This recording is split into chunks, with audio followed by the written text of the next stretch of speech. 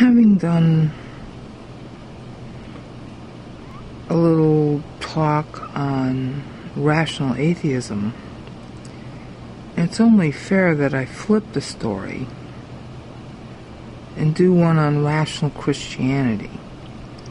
What I'm trying to do is go pro, then con, then pro, then con on both sides of the issue.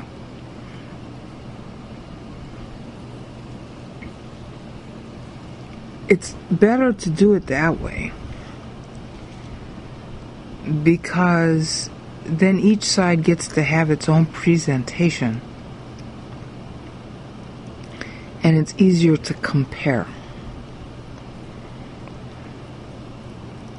The typical analysis that gets done conflates both sides going pro and con in one discussion. And as a result, there's a sort of massive confusion. So that's why, in a trial, jury trial,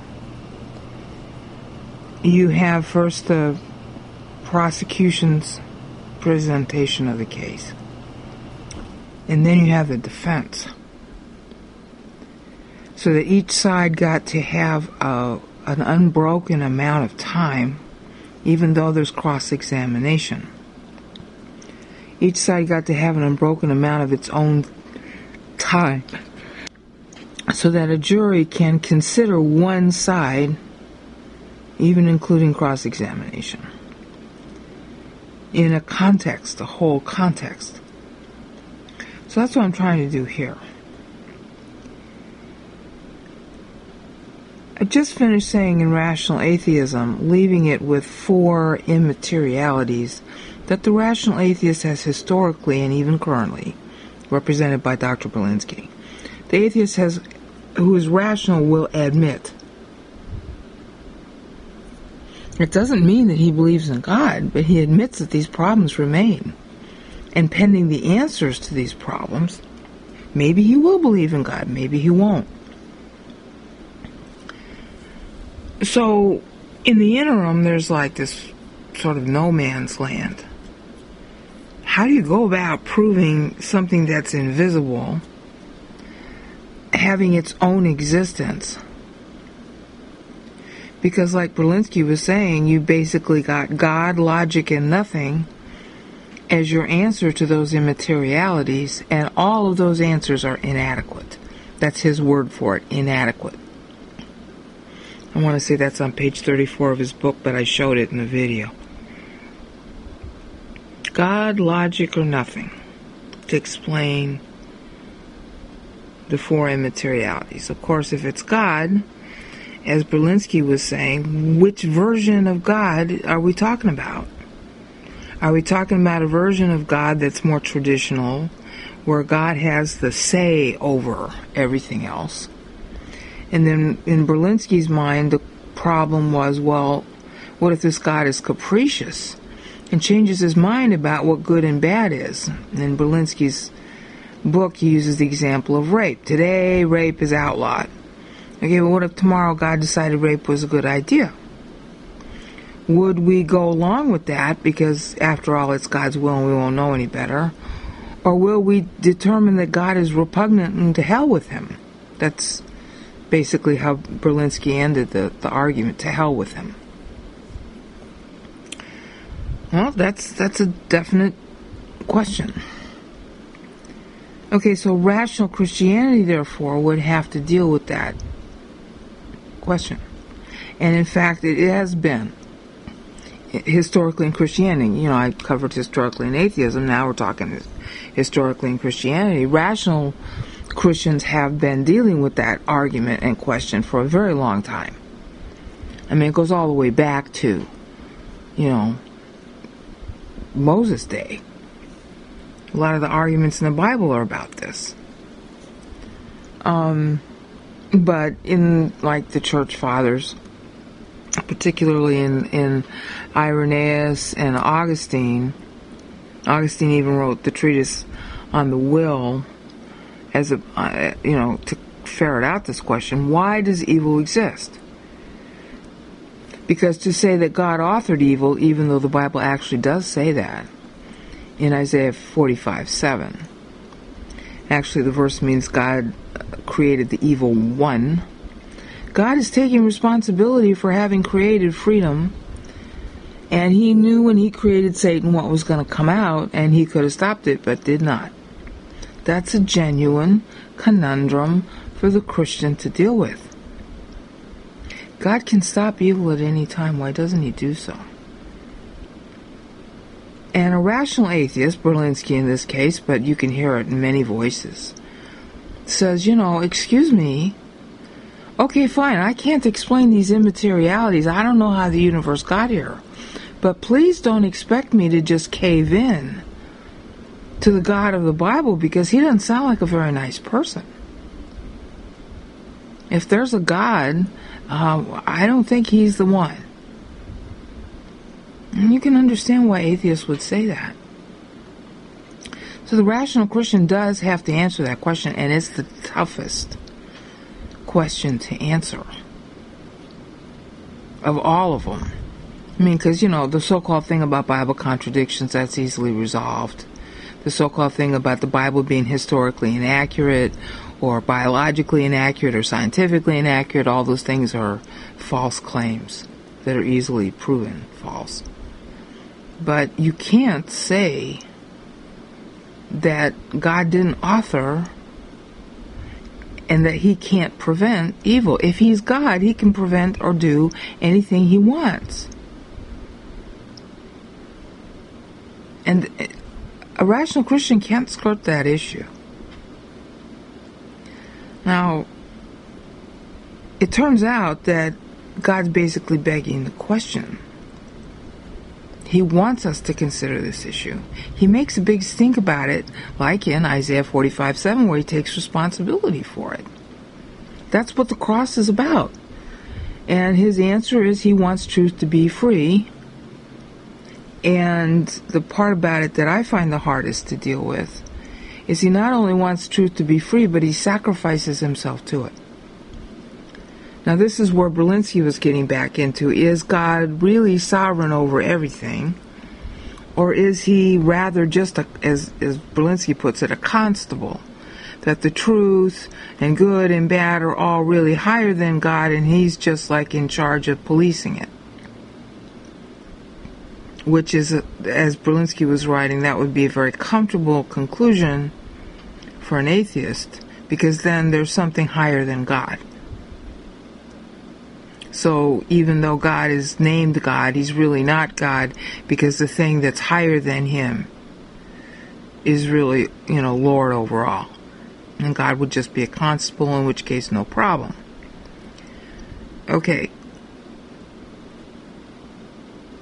The issue that the rational Christian has to resolve then, and it's been a big debate for centuries, which is true. Is God merely a constable, and good, right, true, is truth, rightness, justice, good, bad, is that all actually superior to God, and God defers to it? Or is he really sovereign, and therefore if he decreed a square be a circle, or a circle be a square, that's what it would be?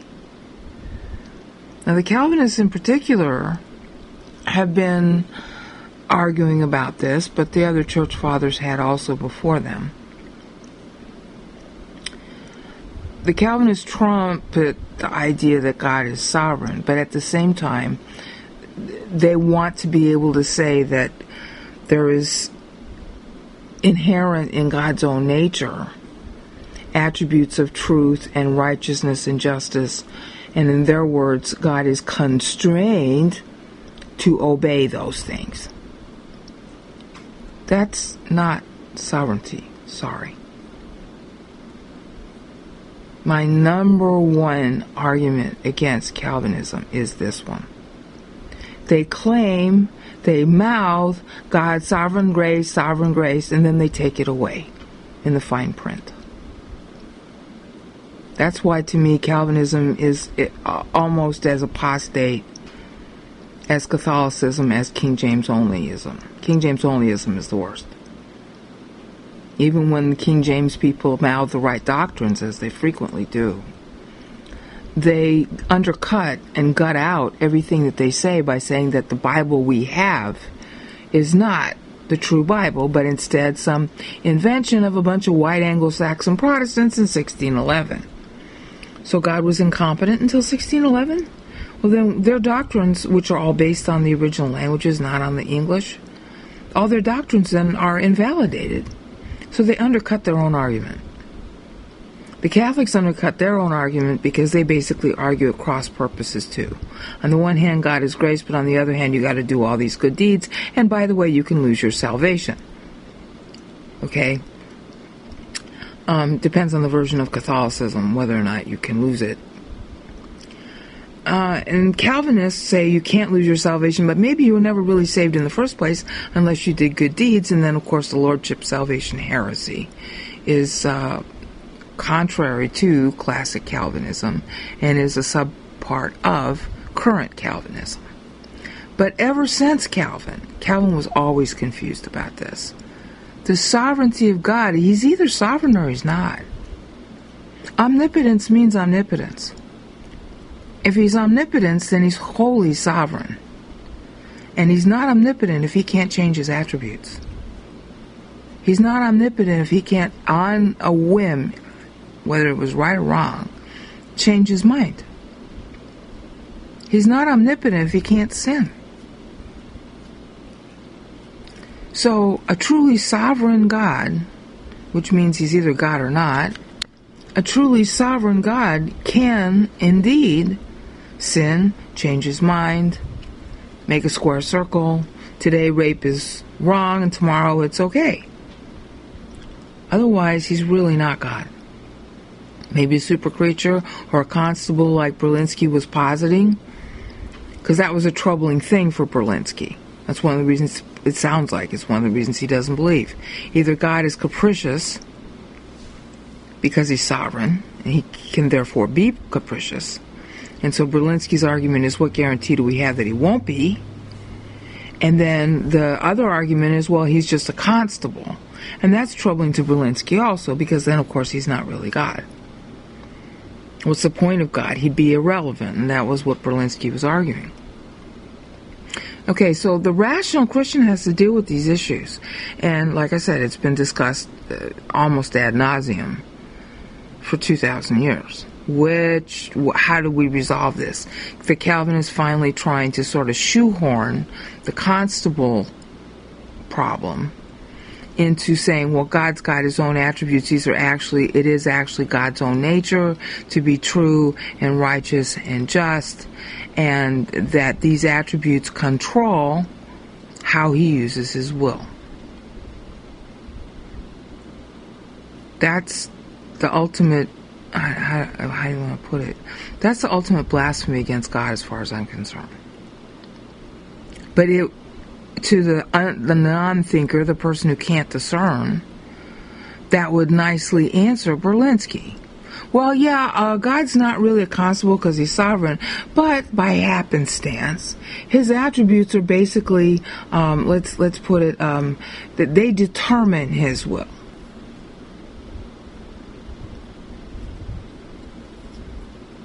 So it's like saying that there's this guarantee that God won't be a bad boy. Now, I'm sorry, but that's a betrayal of omnipotence, sovereignty, and especially God's own nature. It actually would make God a slave of his attributes. I would rather have a Richard Dawkins who says that God is only God if he's beneath nature, and therefore not really God. Nature would be God instead. Than the Calvinist position, which pretends to laud God and actually, stamps him in the dust.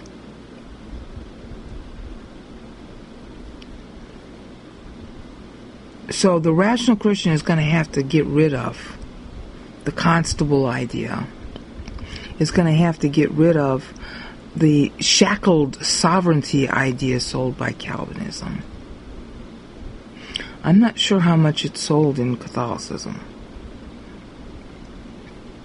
Catholicism's really big on free will, and rightly so.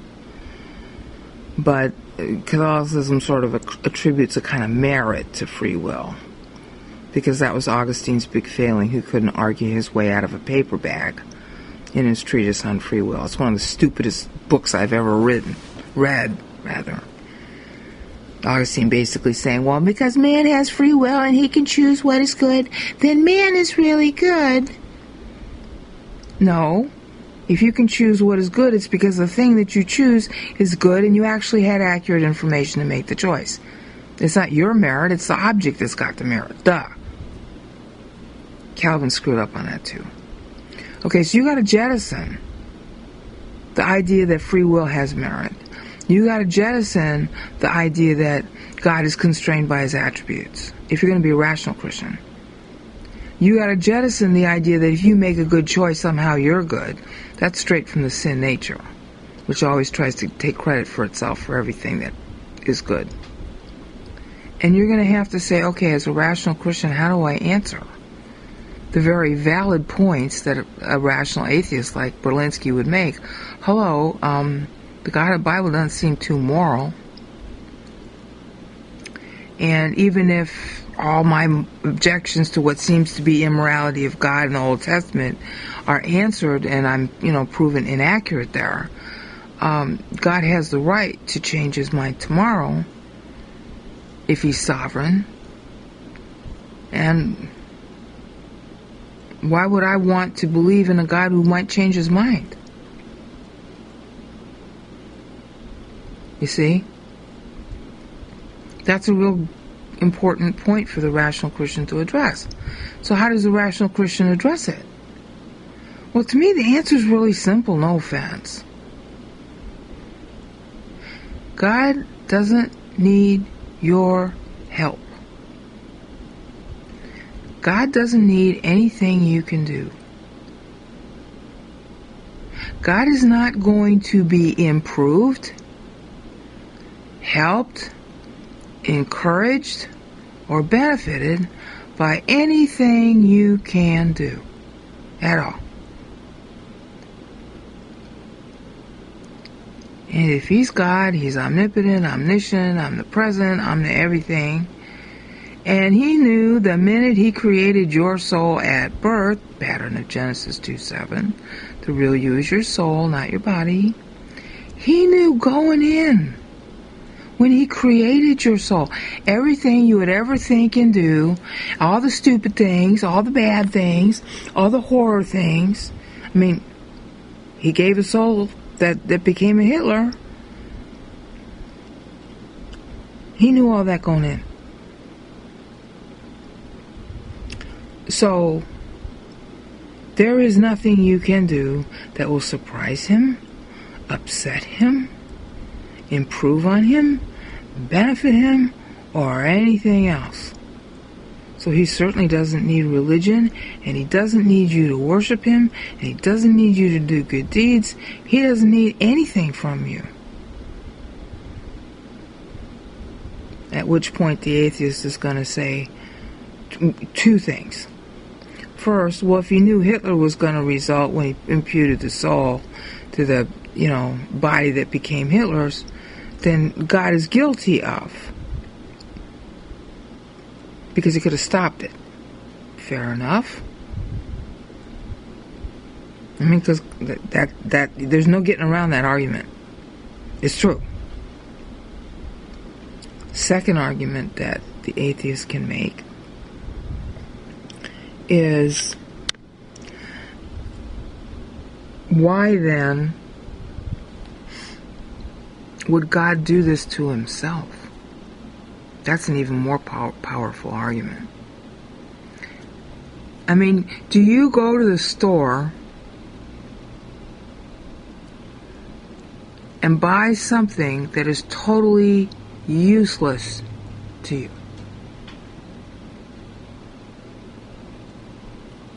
I mean, totally useless. It can't do anything for you.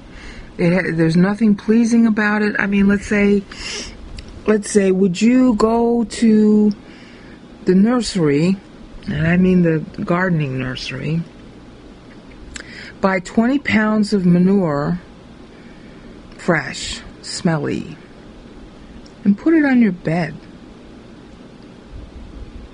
That not only wouldn't do anything for you, that would be an annoyance. And leave it on your bed. So now you got bugs. The smell is awful. It taints everything in the house. I mean, I don't know if you're aware of it. It happened to me, so that's kind of how I know. If you had a sewer line underneath your house and it backed up, it would infect, the smell would get into absolutely everything in your house. That happened to me. I had to have everything either thrown away, burnt, or cleaned. And even for months after that, the smell didn't completely go away. It's not like, even if the stuff in the sewer underneath the house doesn't actually touch anything in the house, the fumes get into everything. Well, if you bought 20, 30, 50 pounds of manure, dumped it on your bed, and just left it there to ripen in the heat, didn't turn on your air conditioner, you'd have bugs of every kind all over your house, and the smell would get into everything. Would you willingly go buy manure to do that with it? And of course, the sensible answer is no. But that's essentially what God did in creating. He saddled himself with us. Now, the next logical conclusion, and this is something Berlinski didn't bring up, but I'm sure somebody will have thought of it, maybe he did, just didn't bring it up there, then is this God really sane? Is he a masochist or a sadist or both? Because he could have avoided creating the manure in the first place, namely us. Or he could have created us differently so we wouldn't be so stinky.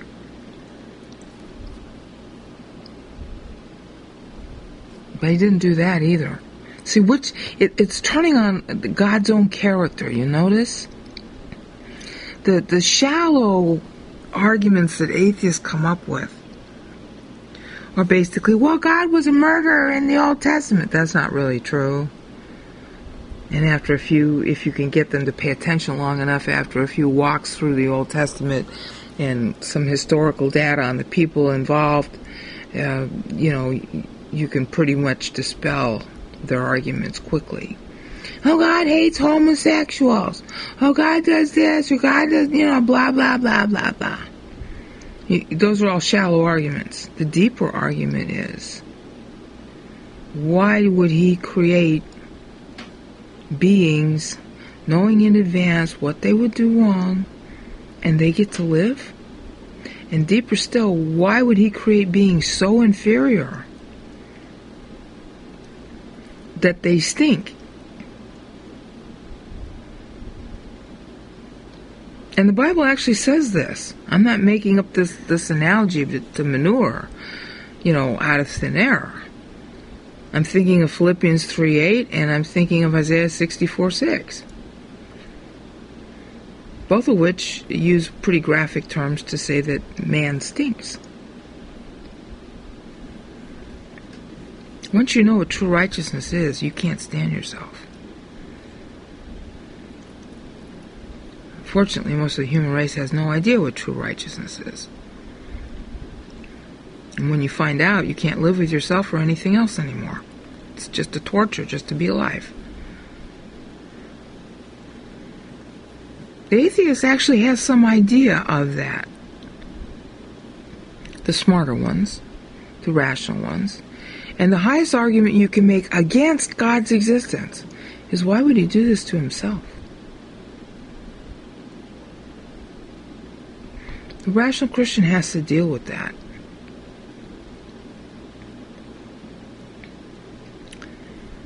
And I've been trying in my Sad Strat series to deal with that. I'm still upset about it too.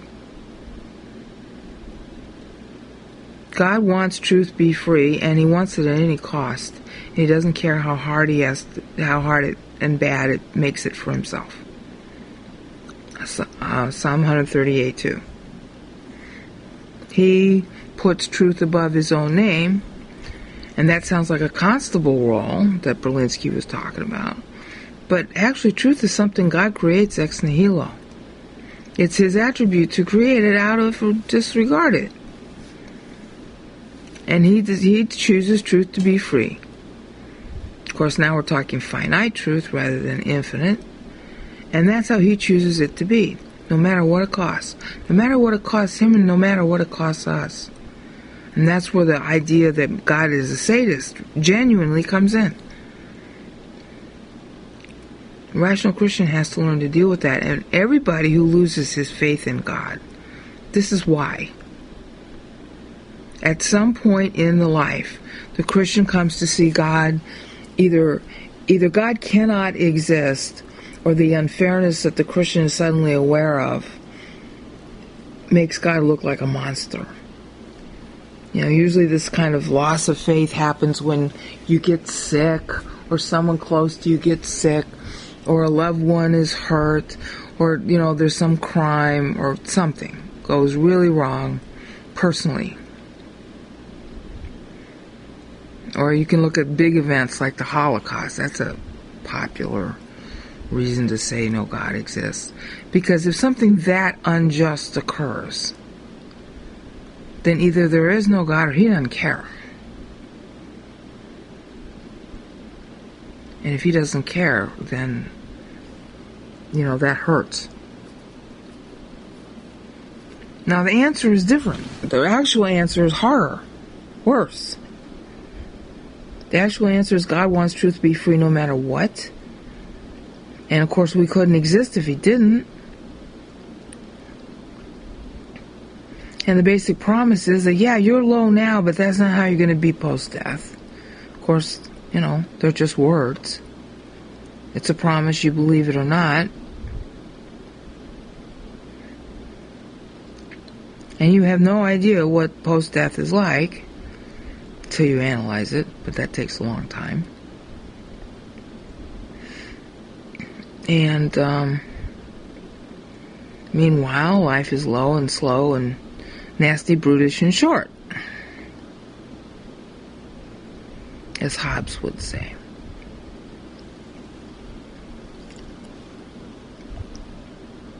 So now what? If God exists, the atheist can turn around and say, it's not a very nice life. Yeah, and it gets even worse than what I've just said. It's not only not a very nice life, because you're held to His own standard even though you can't meet that standard. But when I say you're held to His standard, how do I want to put this? Even if you met the standard, you can't do anything for Him. Let's say that you do what I keep arguing you gotta do, because otherwise this whole story is not worth going through. Just ask the ceiling God, if you really exist, I need proof. Supernatural, invisible God can only prove Himself supernaturally and invisibly to your soul directly. Otherwise, you shouldn't even bother with the Bible or the spiritual life or anything else, because the spiritual life is doing that very thing for the rest of your life, every single minute, ideally. You're constantly asking the ceiling, God, what should I be thinking now? What should I be doing now? Where should I go? And even if you do all that, you're not actually serving God. I mean, when you're 5 years old, your parents tell you, do this, Johnny, you're a good person if you do this, and you're doing this for me. That's to teach Johnny the inherent validity, the inherent value of doing certain things. So Johnny actually thinks he's serving his parents, and he's being a good boy if he does those things he's told to do. But in point of fact, doesn't actually do anything for his parents. It's doing something for Johnny. It's training him. by the same token, we're given a lot of commands in Scripture, and we have to live this in-your-head life 24/7, constantly monitoring our thoughts for whether we're sinning or whether we're making the right choices, right, wrong, right, wrong, right, wrong, right, wrong. And in the language of children, in the language of accommodation, we're told that we're serving God if we do this. And so long as we remain spiritual children, we don't see what's behind the rules, even though we structure our ruling our children the same way and for the same parental reason. The children who obey us and our rules aren't given those rules really to obey us. They're given those rules so they can learn what's good for them. And it's the same thing with our Heavenly Father. But while we're spiritual children, we think, I'm doing good things for God. I'm serving God. You see the point? So it's even worse. Because you're going to go through all this much more arduous life than your typical Christian knows. And it's not doing anything for God. At all. You will never, ever, ever, from now until eternity and after eternity begins, you will never be able to do anything that's good for God. His pleasure is in you learning it for your own happiness and your own sake. But honey, when you try to do this down here, it doesn't feel good. Sometimes. There's an innate satisfaction that eventually comes from doing the right thing. There's an innate satisfaction that eventually comes from seeking the truth and learning the truth and knowing the truth. And eventually, those two satisfactions outclass all other pleasures in life. But that's eventually. That's if you do it your whole life. In the beginning, when you're young, and especially when you're in the adolescent phase of the spiritual life, it don't feel good. And that's why people peel off into religion. They're trying to gain a compensation, a satisfaction they're not getting from trying to be good little boys and girls. It doesn't feel good. Morality doesn't feel good. It doesn't taste good to them. So they have to tell themselves that they're pleasing God, that they're serving God, that they're good boys and girls if they do that. Because they're not getting the innate compensation that eventually results. And they don't want to wait. They don't get innate compensation from contact with God because they're really not trying to learn God for himself. They're using him as a designer label to feel good about themselves. Having a personal relationship with God is not really what they want. They just want to feel good. So either hallucinate a personal relationship with God. Oh, God spoke to me, as an atheist. You surely understand that. That's your biggest complaint. So they hallucinate God's will when it's really their own. And they hallucinate serving God, doing good for God, when they're not and can't. All because they won't grow up in the standards and learn to want the standards for the standard's own sake. The standard of knowing truth, the standard of wanting truth, the standard of knowing God, the standard of wanting God.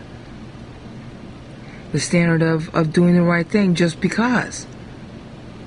Just because it's intrinsically satisfying to do that.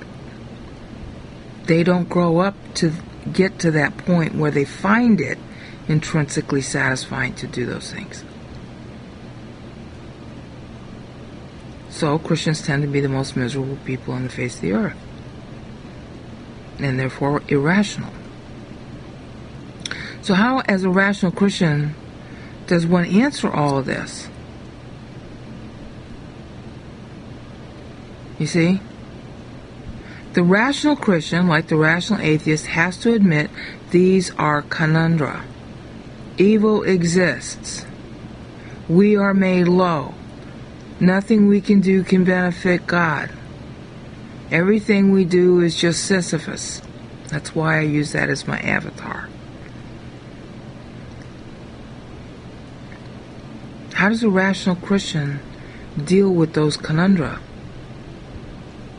It looks like all God wants is to be masochistic to himself and sadistic to everybody else. Because here's this divine standard nobody can meet, and you know, because he's really teaching us. It's a standard that he applies to us as well, and we get punished when we don't live up to it. Because he's trying to teach us to love it. Well, it's kind of hard to love it if you can't do it. And even when you do it, however much you do it, it's not good enough, and it doesn't do anything for him. That's the truth. So why is an atheist going to want to believe in the God of the Bible? Forget all the other objections they come up with, because all those other objections can be shot down. But these, why evil? Why are we so low? We can't do anything for God. Why did he impose this on himself?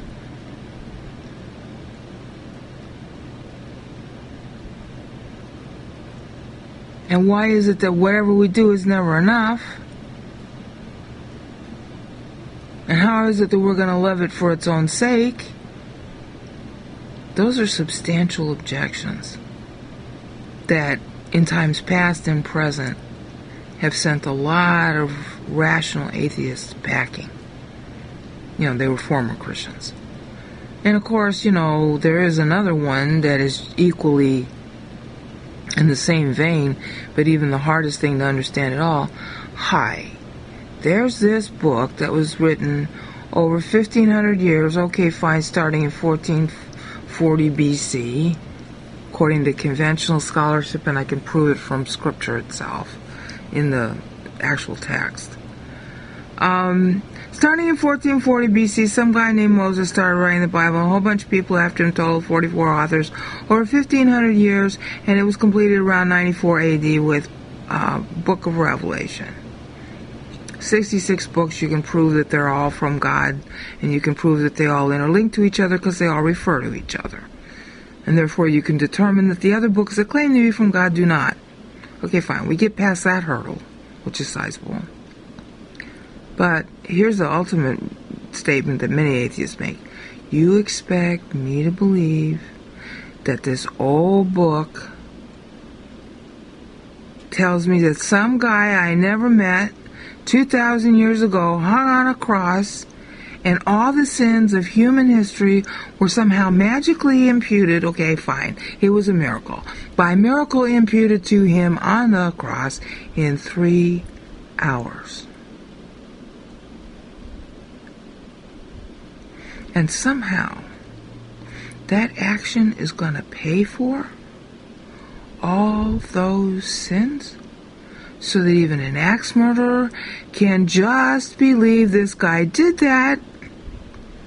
And even the axe murderer gets to be in heaven forever, whereas the guy who worked his buns off and totally gave to charity and gave everything up all of his life, but never did believe in this mythical or real person who did this mythical or real thing 2,000 years ago, the guy who didn't believe that, no matter how good he is, goes to hell forever? Is that a rational claim? You can understand why people say no to it.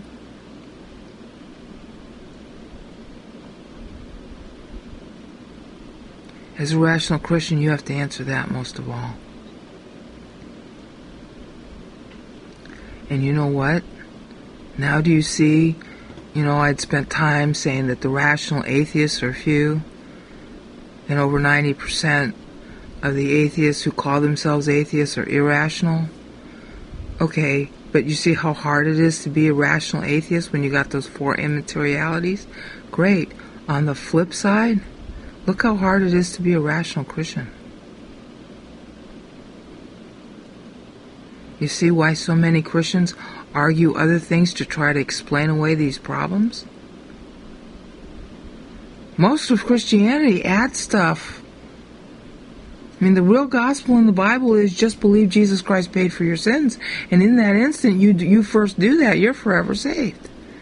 Okay, but 99% of Christianity can't even say that gospel correctly. It's appalling. Maybe it's 90%. We'll say 90%. I mean, I didn't even see 1 out of 12 websites even got part of the idea correct that I was examining. I'm not even sure it's that common. 1/12 is like 8% of Christianity getting it right. I'm not even sure it's that high. Because everybody's adding things like, oh, well, you also have to believe he rose from the dead. No. You also have to believe that he's God. No. You also have to repent of your sins. No. You see the point? Christians have trouble with this. That's just about the cross alone, let alone why evil. And they just fall all over themselves saying, well, God really didn't cause the evil. Ultimately, yeah, he did. If he knew going in that evil would result, and he didn't stop it, that makes him an accessory. In any court of law, anywhere in the world, if you know of a crime beforehand, or you know the cause of a crime, or you know the people involved in a crime, or anything else associated with that crime, and you don't do something to either prevent it or pronounce upon it, you can actually go to jail in most countries of the world as an accessory to the crime. So isn't God an accessory? And why did he impose standards on us that are impossible to fulfill? So that we're constantly spending our lives trying to obey this standard we can't live up to. And it never feels good, and there's never any compensation for it. You see why the atheist is an atheist. You see why Christians have to try to explain all this stuff away to even feel comfortable being Christians. And frankly, this is why Christians stop being Christians. This is why so many deconversions happen. I mean, usually they happen for lesser causes. But this is a pretty powerful reason. And how do you defend it? You can't really defend it without violating Scripture. You just have to admit, you know what, this is really a problem. Just like the rational atheist has to admit there are at least 4 immaterialities he cannot explain. We have to admit that these problems really exist in Scripture. And really it boils down to the same kind of answer that the rational atheist has to make. There is something unknown that resolves it. In our case, we have to say that God loves justice. I believe him. He wouldn't have made me if he didn't love me, because what other reason could there be? I can't do anything for him. So you can take the premise, being so bad, warranting disbelief, and say, well, it's because the premise is as bad as it is that it warrants belief, because surely it does. What can I do for God? Absolutely nothing.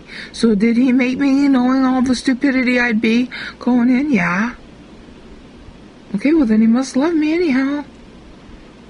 Has nothing to do with me deserving it, just has to do with his choice. And can he change his mind tomorrow and, make rape a good thing? Yeah. But obviously he's not going to. Okay, but then why does he allow rape? See? Why does he allow the Holocaust? And the answer in the Bible is, I'm going to make good on everything that goes wrong. And the first answer back to that is, well, if something's wrong, isn't it wrong in God's face first? Isn't the cross forever in his face? If ever anything was unjust, that sure is. And he says he's going to make good on it? It cost him. He basically paid for me twice. First pays for me to create me and sustain my breath and, make sure I have food and lodging and clothing, however much or however little. And then he has to go to the cross and pay for me also? I believe him. And then the atheist turns around and says, rightly so, hello, this is in an old book that was written, years and years and years and years ago, and you never met this person. You bet. All that's true. Not denying it. That's why I close by saying the only reason it could possibly be worth your time to even investigate these outrageous and, on the surface at least, evil, bad things is if you first know God exists and which God He is. So again, we go back to the beginning. The rational Christian will have first asked the ceiling. God, this is a real thorny issue. If you really exist, I need proof. Otherwise, I'm going to be wasting my time on this Bible life thing. I'm going to be spinning my wheels on all these ideas about you, and until I know which God you are, it's not worth your time or mine if you really exist. It's not worth my time to go running around with this Bible thing until I know for sure you're that God. If there is any God up there, I need proof that which God you are too. And that's why I said, Proving God, the video there, ask the ceiling, read the Bible, ask the ceiling about what you're reading, and keep on doing it for 30 days. At least 15-30 minutes a day. Because until you've got proof, there's no reason to be anything but a rational atheist. Peace out.